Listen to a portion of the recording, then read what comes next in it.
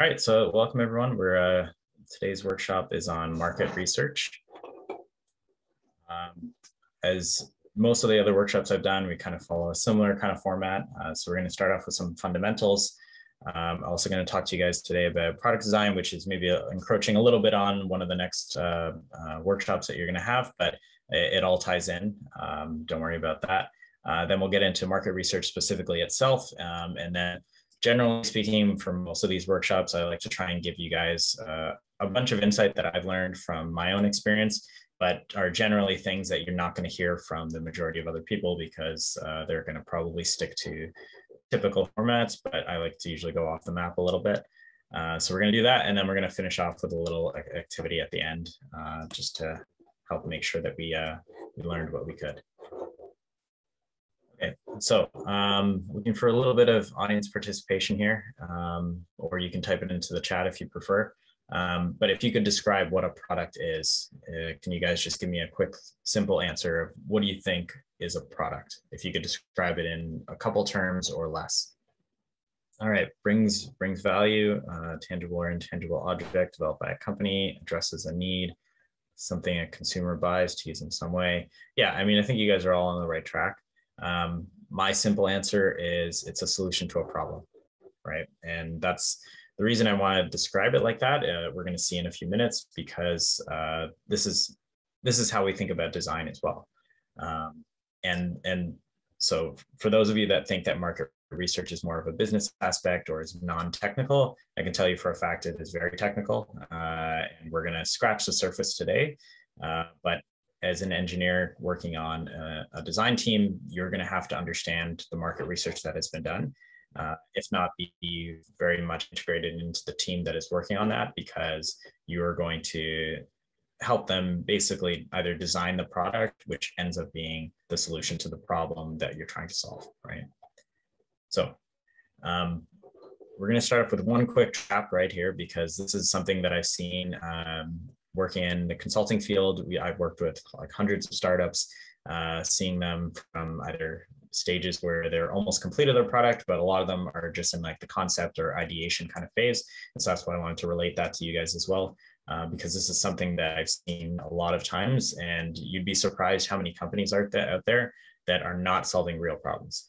And yet somehow, I mean, funny enough, they've been given money. So there's a lot of investors out there or VCs that are still willing to fund projects or ideas that aren't necessarily solving real problems. And there's a whole bunch of reasons for that. But the idea here is we want to try and solve a real problem if we can, right? I mean, obviously, if someone's going to pay you to solve something that's not real, you're probably going to take the money anyway. But the answer, so this is kind of a rhetorical question. Okay, are you sure it's a real problem, and how can you figure that out? Well, the answer is today's workshop, right? Market research obviously is going to help you to dig into that and figure out what's actually going on and whether you have a real problem that's worth investing your time in. And I'm pointing out here that there is a concept of explicit versus implicit, and we'll talk about a little bit about that more in a few minutes. So first, I just want to touch on a few quick product design concepts. If you haven't thought about these things yet, you're about to, as you're going through your projects with your teams. The first step, obviously, is you want to define the problem space. So what is the problem and who is your customer? If you don't have a clearly defined problem space or a clearly defined customer, it can be very difficult to design something or work on an implementation. I've seen a lot of companies that have products, and on the surface, they sound like they're great ideas. And then you start digging into it and you realize, well, I'm not actually sure what it does or why this is a problem or who the customer is that's actually going to buy this product. So obviously you guys are just working on projects that are probably just going to maybe get to the prototype phase, maybe not even get beyond that. But just being able to think about it like this is going to help you in at least not even just this project, but in future projects where you're working on design or on a product, because this is the kind of mindset you want to have when you're thinking through product design.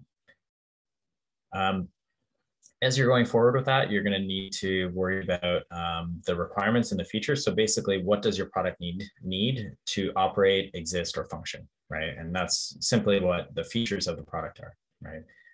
How does it work? That's what we call the use cases. How does it actually operate or function? That can happen on many levels, from the user perspective down to the app level perspective, or interactions between APIs or libraries that you're using. Those are all can all be considered use cases. You guys don't necessarily need to go into that level of depth, I'm assuming, with your projects. But again, this is just good information for you to understand of how real products are designed. And then obviously there will be constraints or limiting factors of your product, and especially in the project that you guys are working on now.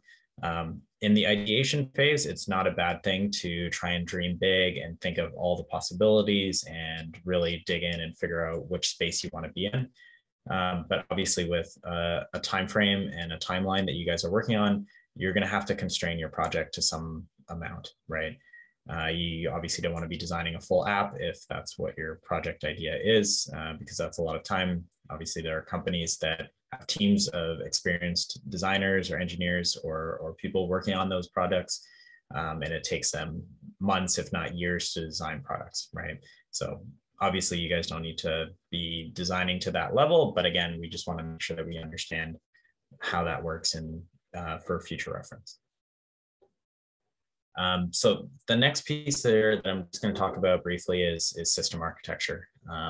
This is a big concept, obviously, in engineering design.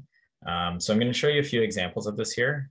You're not supposed to understand the majority of this. To be honest, I don't even understand the majority of it. I can talk to you about it at a high level, but the main point here is just when you're thinking of your products or your projects, you want to think about how are we going to put it together, right? And we're going to get into why this is important in a second and how to actually do this very easily. So this diagram here is basically of some kind of hardware system that is showing you the basic different layers. So there's the application layer up at the top, and then there's a hardware layer at the bottom, and then there's a lot of interface and other layers that happen in between. All these little blocks are connected to each other, obviously with arrows, and they do different things. That's not defined clearly on this diagram, but there's a reason for that. And obviously part of that reason is that it's super complex behind the scenes, and this is just a high level diagram. But these are definitely important, and I would highly recommend that you draw these out for your own projects and your products, because this is going to help you to visualize it a lot easier, and it'll hopefully reduce some complexity or effort that you're going to have to do. And I'll show you why in a few seconds. So here's another architecture diagram here. This is just of some transport layer or networking data information on the iPhone. This is the Model 3, I believe, mechanical design. So question for you guys, and you can type it into the chat again. After seeing these system architecture examples, do you think that it's possible to explain or describe these complex systems in 10 seconds or less? And you can feel free to type in the chat yes or no, or any other thoughts that you have. Well, you obviously haven't watched my other workshops yet, because this is obviously a trap. Only a super technical person can. That's an interesting thought. But I'm going to give you a very easy way to do it. And every single one of you is going to be able to do it basically right after this. So what I just showed you in all those diagrams is the exact same thing as what I'm showing on the screen right now. Every single one of those system architectures can be described as a black box, or in this case, a blue box, but we call that a black box with inputs and outputs. Every single system ever that you can think of can be described this way.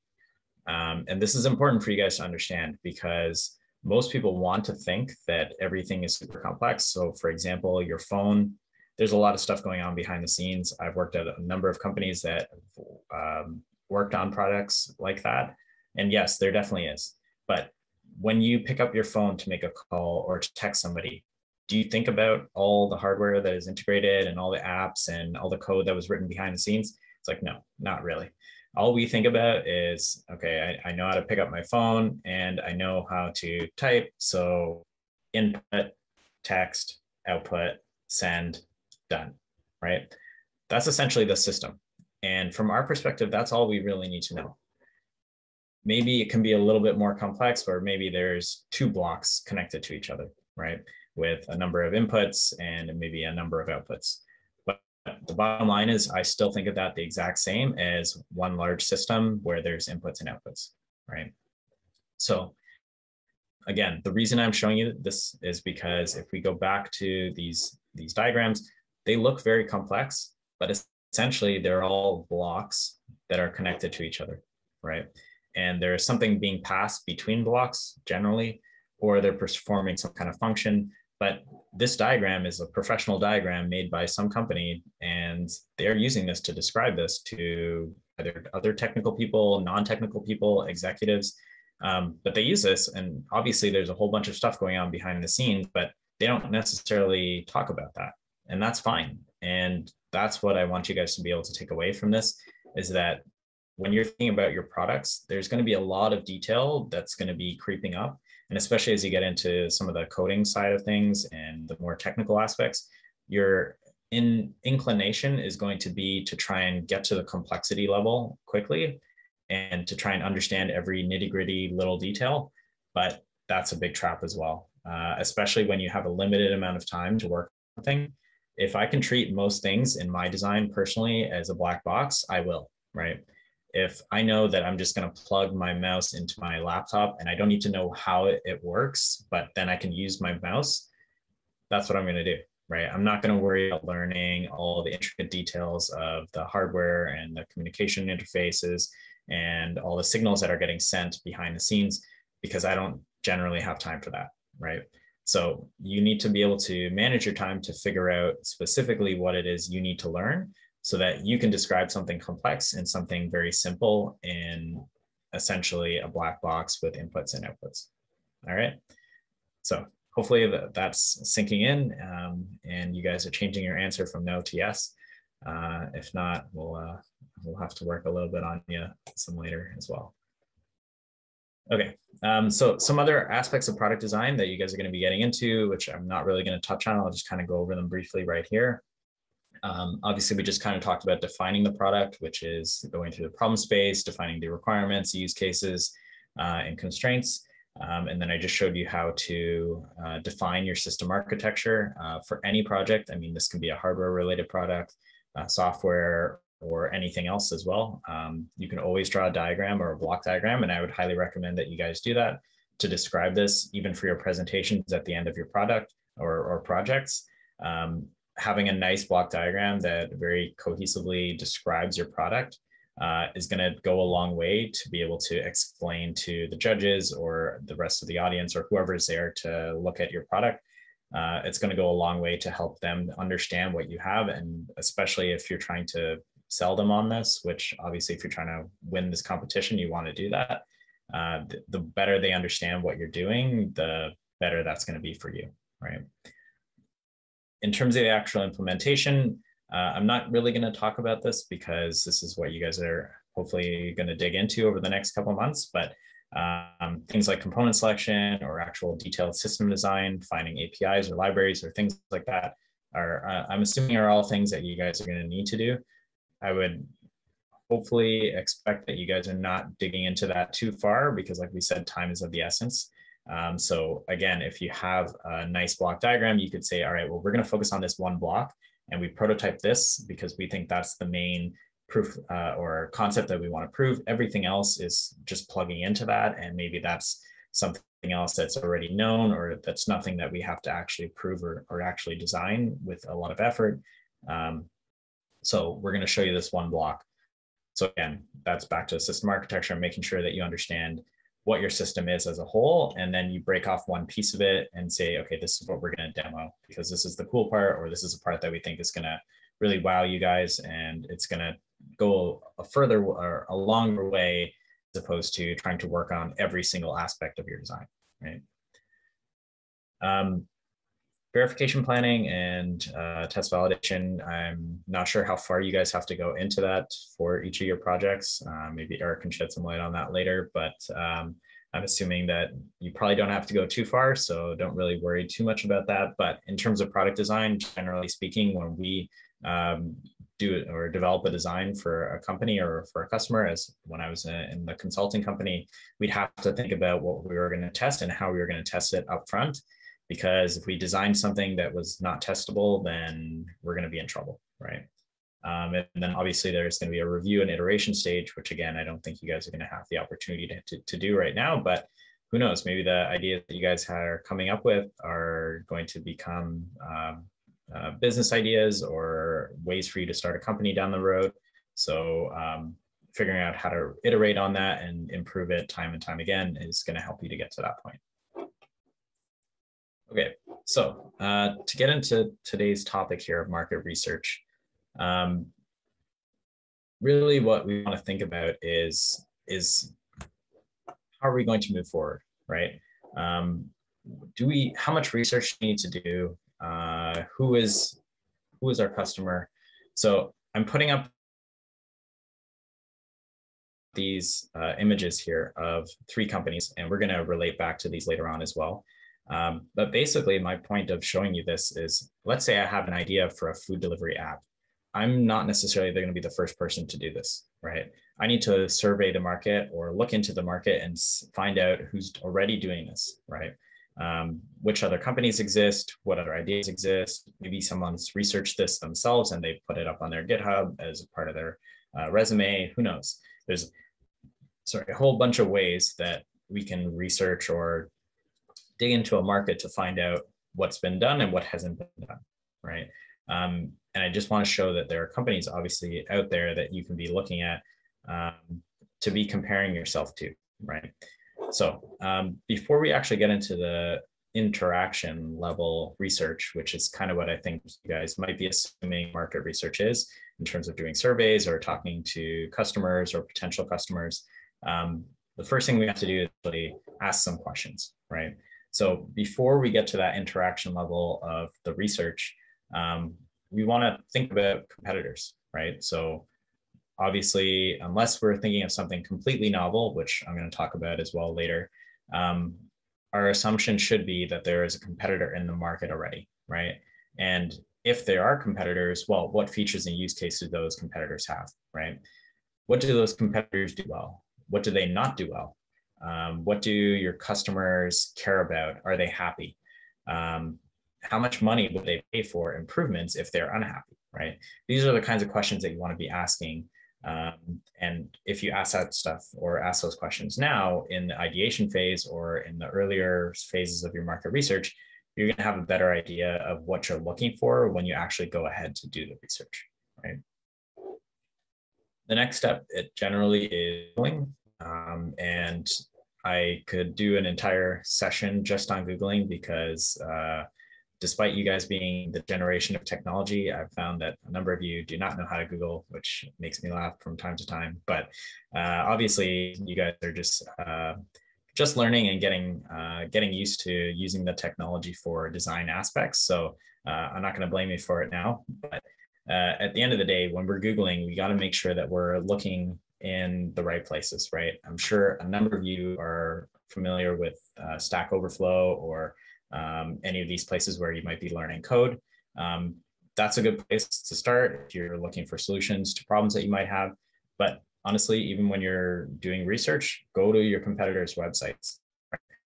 Take a look at what they have, see what they're offering, see what they're pitching to their customers, especially if you know that a company is doing well.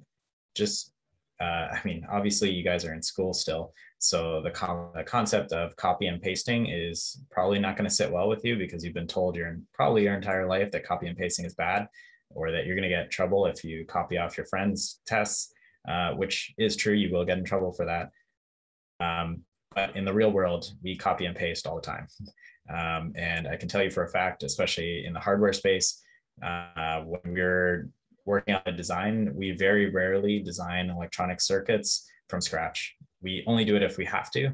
The majority of time, even the vendor that we're buying a hardware chip from gives us a reference design to copy. And they tell us we would highly recommend that you copy this design because any deviation you go away from that design is going to implement potential issues, which they're not going to be liable for. So all in all, the point is we want to be able to leverage and use what's out there. And it's the same thing in Googling, right? We could come up with ideas on our own, which I'm sure a number of you guys have, but we can also Google some ideas, right? And especially now with social media, there's a lot of people putting out a lot of ideas out there. You got to just find it, right? So obviously there's that kind of stuff, which I think you guys are or should be way better at than I am. I generally stay away from social media if I can handle it. But research papers is maybe another area that I might be a little bit more familiar with, but you guys can start digging into as well. There's a lot of information out there. It might be difficult to read, maybe at the level that you're at right now, but people have worked on a lot of different things in a lot of different areas. So it's definitely important to be trying to find that information and not having to do everything from scratch. Now, the most important point that I just want to make here about Googling is to actively Google the opposite of what you believe or whatever your thesis is. This is just a general life rule that I'm going to give to you guys, because this is one of the biggest problems I see with people's thought patterns. And I mean, hopefully you guys are not falling into these traps as much, but let's just take politics, for example. People on the left side or the liberal side, when they're Googling things, generally they get mostly information passed to them by Google and Facebook and these other places from the left-wing point of view. And people on the right wing get the right-wing point of view. It's actually pretty difficult to find information on the other side unless you know what to ask. And if you ever find any friends or colleagues or parents or people that you know that are on the other side, and you take a look at their Google search, you could type in the exact same Google search as they have, and you are going to get different results. It's kind of crazy when you start seeing it, but it makes you kind of realize that you're getting pushed a whole bunch of ideas that are along the same train of thought, potentially, as what you're already thinking, which can be helpful, but can also hurt you. And especially when we're doing market research, we want to be aware of that, because if we're only getting ideas that we think are good, we might be missing the entire point, right? But we have to be very careful about that and just make sure that we are trying to ask the opposite. So sometimes I'll just invert my sentence, or I'll say, okay, why is peanut butter good? The very next time I'll search, why is peanut butter not good, right?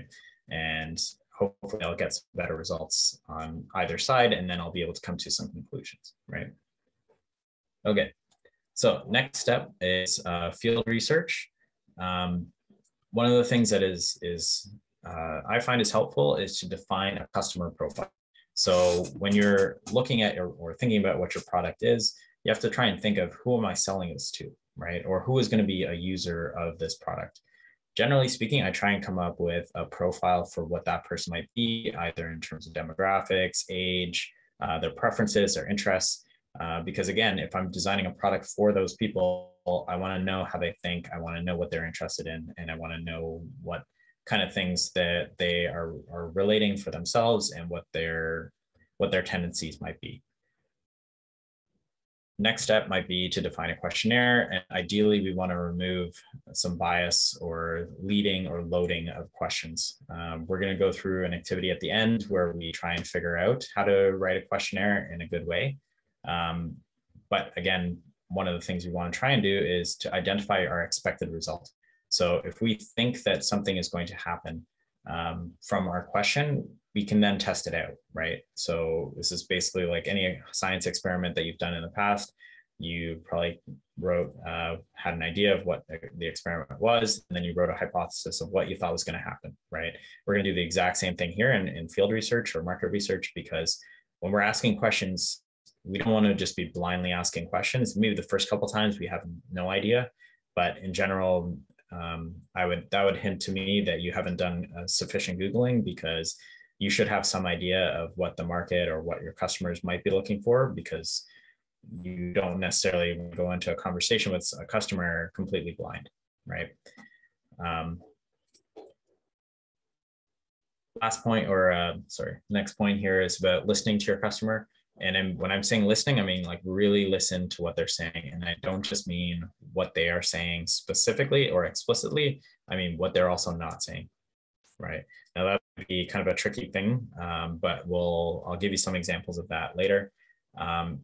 And again, the question you want to ask yourself is, are you sure they are saying what you think they're saying? Which again, maybe is a confusing thing, but we'll go through some examples later. After you get those results back, you want to analyze them and then update your customer profile. So this is kind of like that concept of iteration that we were talking about before. We just want to make sure we're iterating or updating our profiles with the new information that we're collecting. Okay, so last point here is just about being critical in our thought and our analysis. So when we're listening to people, and this is, again, related to our projects or our product designs, but also these are just like general life rules that you can be listening about or thinking about as well. People's choice in words can give you an indication of what they think, right? Same thing with their actions versus scenarios that might be conflicting. So they might say one thing and then their actions show you something completely different, right? I'm sure you guys have seen this before. Hopefully not too much in your friend groups, but in people around you, they'll say one thing and then they do another. Those are indications. And that's what we want to think about when we're doing market research, because we might ask a question and they're going to give us an answer that they think we want to hear, as opposed to the answer that they are actually doing or they're actually performing, right? One thing to be very aware of is incentives, right? Especially when you're designing your product. I mean, if you paid me to eat at a specific restaurant every day, I would eat at that restaurant every day, right? There are specific incentives that obviously are going to work, and a lot of people make decisions based on incentives, right? It's pretty rare that people work against themselves where they are working actively to not gain an incentive or work against an incentive. So that's just something to understand. And can't really get too much into that today, but that's just kind of a psychological aspect you want to think about as well. And related to that, like I kind of just mentioned, monetary value. So again, this is just something we want to think about when we're designing questions. If I ask somebody, okay, would you use this app? They'll say, sure. And then I ask them, okay, well, would you pay to use this app? Now they might give you a completely different answer, right? So just because they say they want to use the app doesn't mean that it has true utility, right? They might use it, but they don't necessarily need it, right? If they needed it, they would probably pay for it, right?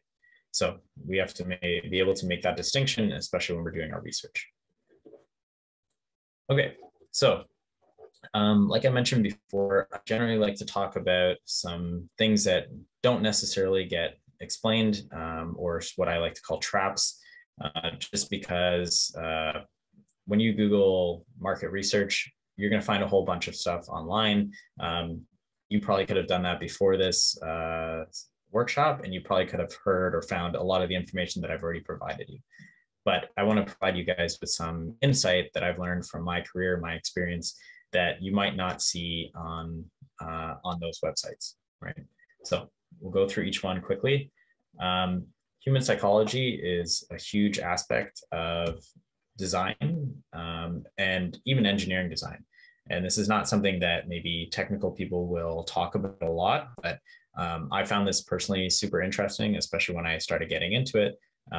In terms of design, is learning how people think and what they're interested in, because it turns out that's what they're actually going to act based on, as opposed to what their logic or what the logic might dictate based from a technical perspective. Now, the first point here is just about explicit versus implicit. I kind of already mentioned that, so I'm not going to talk too much about that, but I'm going to tie it into the second point, which is about posturing, or this concept of virtue signaling, which you may or may not be familiar with, but I would assume that your generation is more in tune with these kinds of terms than my generation is. So I'm going to assume that you know what that is. But if you're not, basically virtue signaling is trying to show off or show that you are doing things for valuable reasons, or basically you're signaling that you're a virtuous person, right? So for example, if I told you that I was going to design a product that was going to solve climate change, I'm willing to bet that 90%, if not all of you, are on board with it, right? Now, if I told you that that product, or that I was going to solve this climate change, but it was going to cost each of you $1 million, now we might be thinking twice about whether we are on board still, right? hopefully we are still on board, but again, maybe now it's a practical question. We can't actually say we're on board, but that's the point, right? So we want to make sure that we're understanding what we're asking of our customer, or even from a psychological perspective. If we don't phrase things properly, we're not going to get the true answer out of people, right? So do I care about climate change enough that I'm going to forfeit or give up $1 million for it? Personally, I don't know. If I had $1 million, okay, maybe I'd be able to answer that question. But if I really believed in it, I might be willing to give you the $1 million before I got it, right? So anyway, that's probably going a little bit too deep into it. But again, the main point there is price is king. So we want to think about how things are going to cost us. And sorry, Bella says, if I had $1 million, and yes, it would actually solve it. Sure. Okay, well, we have at least one virtuous person in this group. And yeah, okay. All right. So I'm going to segue onto the next point here. What should you do if you have 0 competitors? So a number of you might be thinking that you've come up with an idea that is truly innovative, truly novel, and no one's ever come up with it before. And believe me, I've been there. I had some ideas that I came up with that I thought were pure genius. I thought I was the only person that's ever thought of it. And then I typed something into Google and I found out very quickly that I was very clearly not the first person to think of this. I was maybe 10 years behind, right? Now, that's not a problem. But the point here is that you don't necessarily, I think we want to make sure that we are actually the first person to think of it, as opposed to assuming that we are, right? So I've just kind of outlined some steps here to help you figure out whether there are actually 0 competitors or not, right? So step 1, okay, why do you think you're actually the first to market, right? And if you are the first to market, there's probably some reasons for that. So that's something to think about, right? And we really want to research this to try and figure out if this is, if you're actually truly novel and whether you actually are first to market, right? Step 3 is strongly consider that a solution doesn't exist because the market actually doesn't value it, right? So you might not be the first person to think of it, but you might be the first person. And if you are, the question again leads back to the first points is, okay, well, why are you the first, right? And it might not be that you're actually the first. It might just be that the people that were ahead of you that also thought of it realized that the market was not going to be able to demand that product exists, right? Meaning that the market would not pay or would not be able to support the idea that solution should exist in the real world, right? Maybe that's true, maybe it's not true, but again, we should probably try and consider that first before we assume that we've come up with this idea where there's 0 competitors and we're the first to market, right? After that, if we've gone through that research and we've figured that we've got to a certain point, let's summarize our analysis to try and validate or invalidate our thesis. And if all evidence actually suggests that you found this niche opportunity that is purely novel and you have 0 competitors, you better move forward quickly. So maybe you're only in grade 9 or grade 10 or grade 11, and you're not in a position to be starting a company. That's fine, but start working on a side project. There's plenty of reasons to work on something on the side. Throw it on your resume. It's going to look good for you. It'll help you to build. It'll help you to learn how to design something. It's going to give you all this practical experience. And if you actually are first to market, you should probably think about turning it into a company. And if you are going down that route, feel free to look me up after this, because I know a lot of people in the VC space and a lot of other places, and we can totally help you to take that from wherever you have it right now, prototype or concept, to actual idea and product. And maybe you can make that $1 million and solve climate change and everything will be good. Okay, so this is one that I like to talk about. I think I've mentioned it in other workshops as well, but it's just in terms of who you should trust. And the point, basically the point I'm going to try to make here is that there are very, very few people you should be trusting. And especially when it comes to market research, we don't want to trust our customer, but we do need to listen to them. So when they're telling us something, either explicitly or implicitly, we want to make sure that we are taking their input and making sure that that we're incorporating that into our design, but we don't necessarily want to trust what they're saying. We want to just trust what their actions are showing us, right? So again, this is digging deeper, reading between the lines, really understanding what the customer is trying to tell us, because they might be trying to tell us something, even though their words are virtue signaling or telling us something else, right? Don't trust the passionate. Passion is easily mistaken for knowledge and or truth. And the beliefs where we're very passionate about can cloud our judgment, right?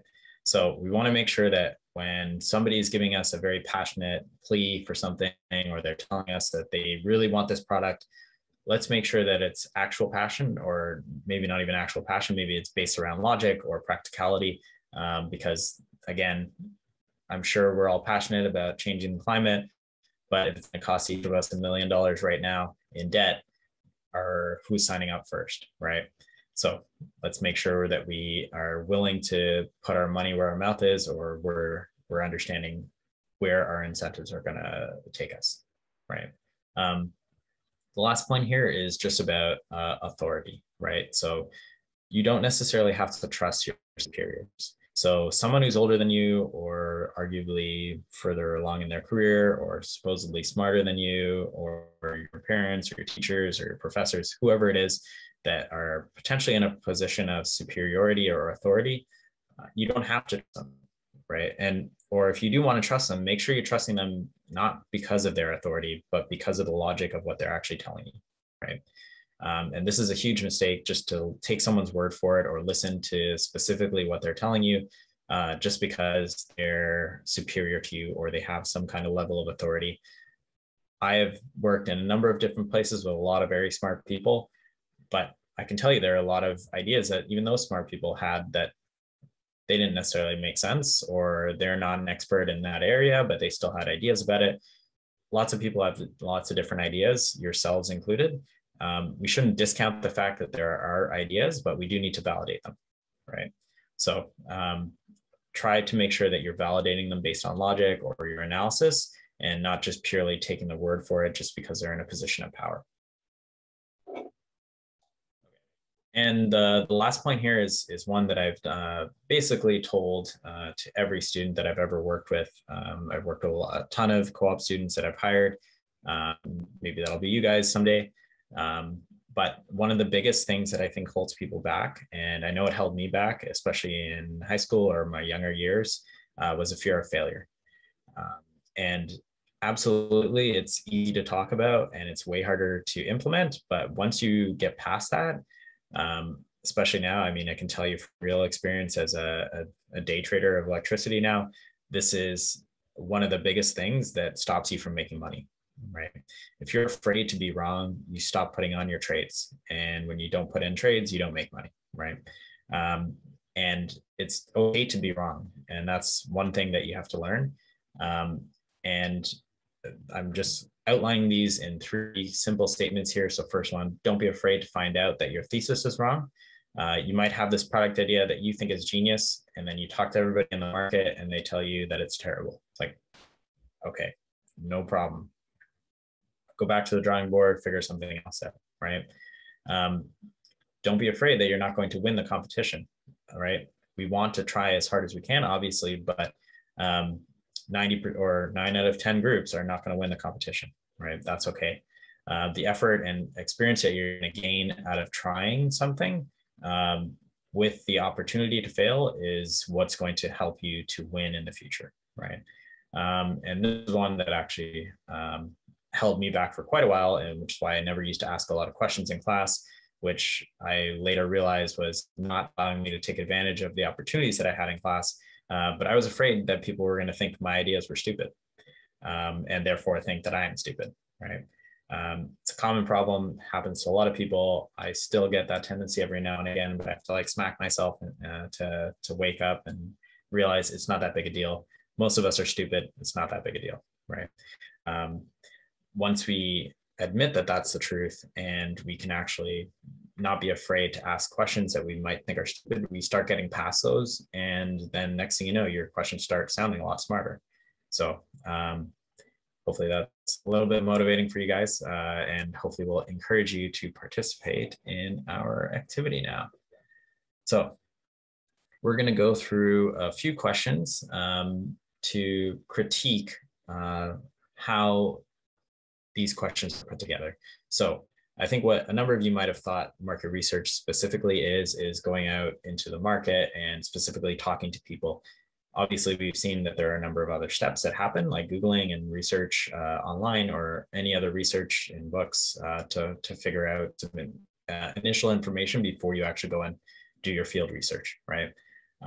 But the complexity of designing that questionnaire when you go into the field is actually quite critical. And we're going to go through a few examples right now. So if you guys would prefer to just type it into the chat, your answers, you can. But if you'd like to just jump on your mic, now's an opportunity for you to sound stupid for me, or I will sound stupid for you. No worries. But feel free to jump on the mic if you'd rather just talk out loud like real people. All right. So in this scenario that I'm giving you, I'm designing an app that is going to compete with Uber Eats, Skip the Dishes, DoorDash, etc. Right. So the first question I'm going to do when I go into my field research is I'm going to ask people, do you like to order food from a delivery app? Yes or no? Do you guys think that is a good question? Or what are your thoughts about it? Should I start off that way? Okay. One person thinks it's a good question. Anyone else? Okay.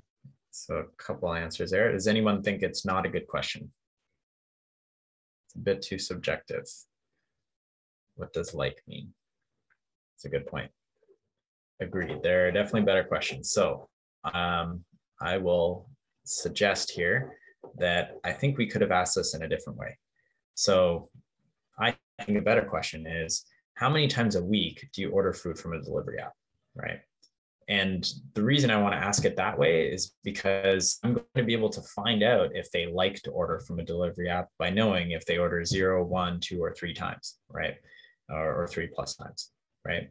So the idea is we want to be critical about the question as we design it, because we don't want to have to be stuck with ambiguous answers, right? So if they said, yeah, we like to order from a delivery app, I never do it, but I like to, right? That's a possibility, right? But if they ask me how many times and I say 0, well, it's okay. Well, then I'm probably not their target customer, right?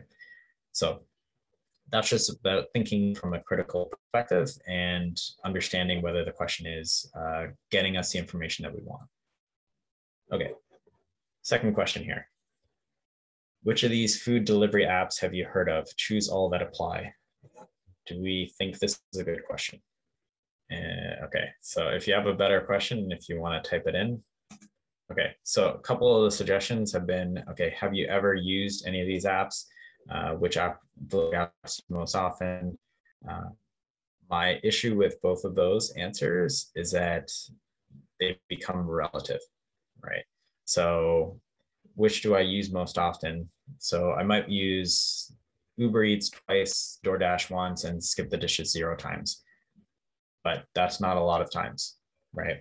When my first question was asking how many times a week do you do it, right? So relatively speaking, I might be using one more than the other, but arguably I'm not using any of them, right? So that doesn't really give me the valuable information that I'm looking for. But what does tell me or give me some insight is which apps do I use? Like straight up question, do I use Uber Eats, yes or no, right? Because I'm not necessarily looking for the number of times, because I've already asked them, how many times do you use your food delivery apps, right? So I already have that information. Now I want to know which ones they use. And why do I want to know that? Because when I know which apps they use, I'll know what features they're interested in, right? Or what a suggestion is of the features that they care about, because Uber Eats might have a set list of features versus DoorDash versus Skip the Dishes. And then I can now compare and say, all right, well, what does my app have, or what does my solution have that's going to either be at least matching what they have or improving on their issues, right? Okay. Third question here. What is more important to you for food delivery? Speed of delivery, convenience, ordering from multiple restaurants, or food quality? What do you guys think about that question? Could be worded differently, sure. Can you give us what the wording would be? like a rating system. Yep. Yeah, exactly. That's exactly what I was thinking. So definitely would be better if we were to rank them, right? Because again, if we're the keyword that we put in there was more, right? I could have put what is most important to you, because then at least that would give us the top pick, right? But maybe these ones are all just relative to each other, right? So we want to know all of them relative to each other if we're going to ask that question in the first place. So yeah, exactly. I think you guys are getting on the right track. So just going to show a few more questions here, but we don't have to go through these. If you guys want to, we can. But again, the whole point of just going through this quick little exercise is just to make sure that we are being critical about the questions that we're making, and we understand what kind of answer we're getting out of it, right? So if you think about what my responses were or my critique was of each of those questions, the idea was that we are going to try and go through it and understand what answer we're looking for. So again, if we go back to the first question, do I like to order food? Well, that's not really what I'm looking for. I want to know how many times they order food, because that actually gives me some real information as to whether I can trust their or validate their opinions.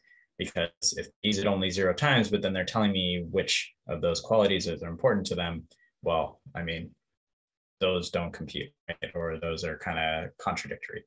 So if I know that they order 3+ times, they clearly care about their app. Therefore, I can take their information from the questionnaire more seriously, right? So again, that was the trust factor that we were kind of talking about earlier. All these things tie together, right? So yeah, so that's pretty much where I want to leave it for today. Do you guys have any questions? And feel free, if you want to jump on your mics now, we can talk about either specific questions you have about market research for your projects or anything in general, but we'll leave it open maybe for 5 minutes or 10 minutes or so. However, it depends on the questions or how many questions you guys have before we wrap it up here to close off the workshop.